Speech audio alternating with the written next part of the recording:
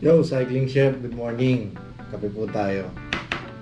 Today, gagawa po tayo ng isang recipe na pwede nating maging alternative lalo na po sa panahon ngayon. Kasi lalo na if you're not into veganism or you're not into plant-based or vegetarian, you can do this recipe just to give some time for our body to eat some healthy foods like this. Isa pa, itong mga ingredients po na gagamitin natin, high in carbohydrates that will sustain our daily activities for the whole day. So, sige mga kapadyak, try po natin itong recipe na to. Gagawa tayo ng isang vegetarian o plant-based na adobo version. Sige po, samahan niyo po ako.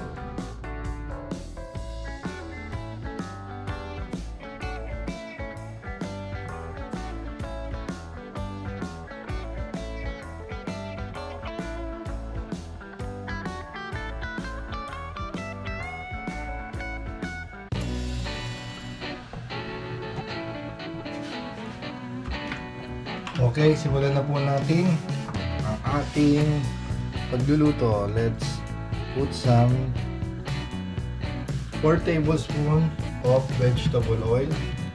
First, we're going to fry our sweet potato, yung kamote,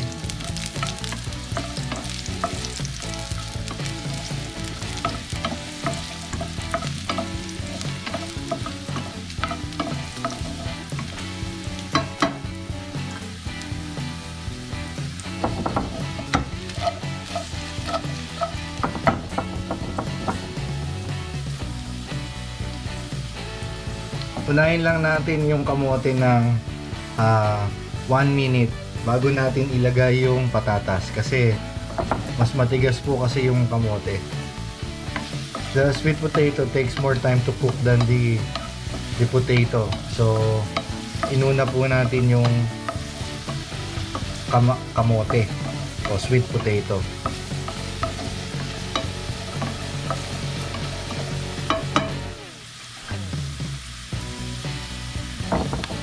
After a minute, kaya na natin ang patatas.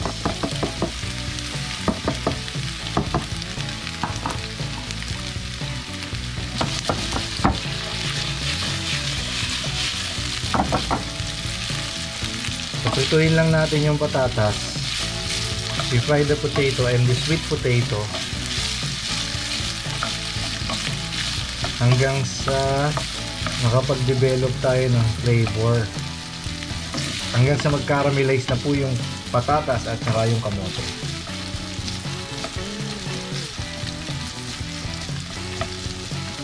So halo-haluin natin siya paminsan-minsan.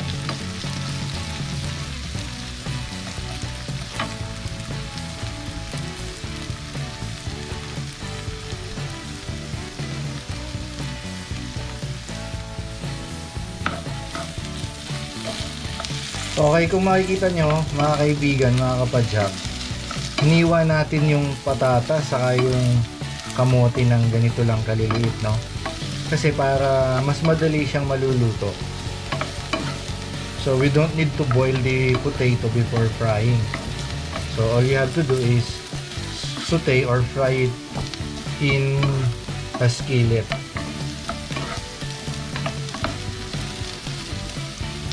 Kung nakita nyo kanina, lagyan natin ng medyo marami-rami yung oil.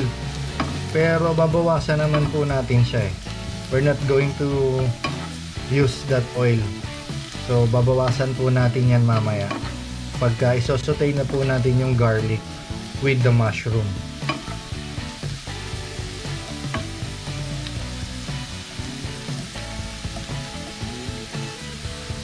Let's give this a couple of minutes. And then okay na po siya.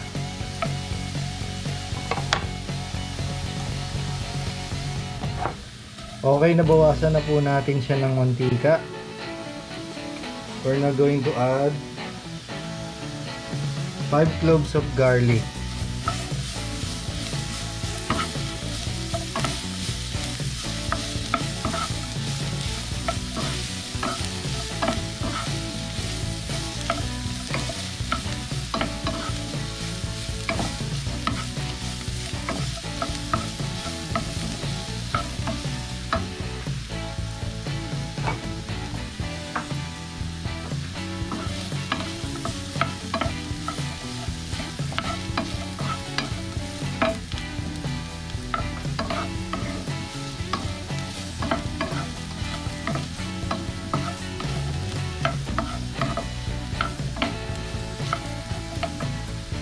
Then, lagay na rin natin yung ating canned shiitake mushroom.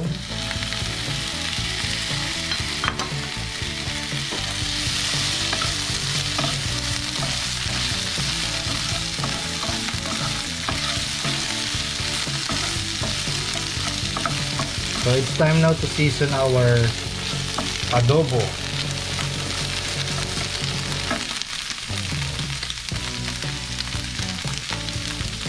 Vinegar.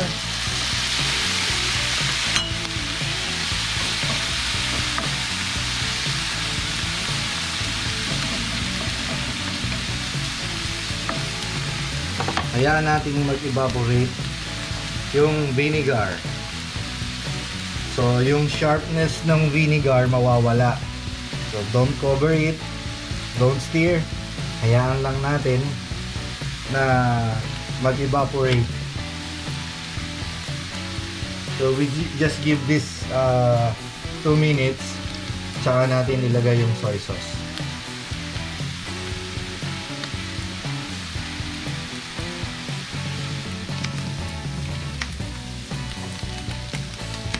So after 2 minutes, lagyan na natin ang ating soy sauce.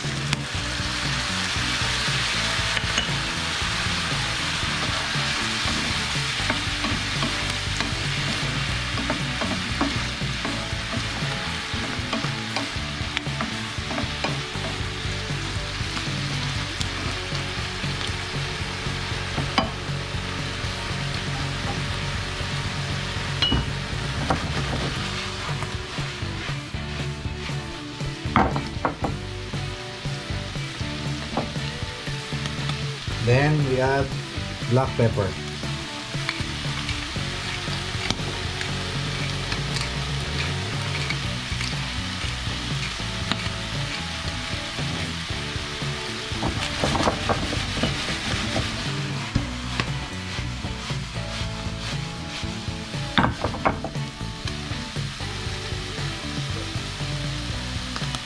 Lagyan natin ng konting water.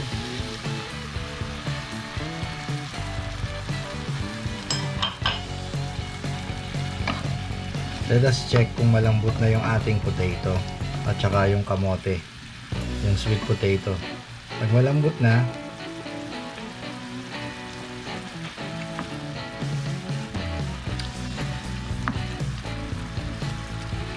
okay, konti pa. We're going to simmer this for 2 to 3 minutes hanggang malambot na talaga yung patatas at saka yung kamote. And then we're done.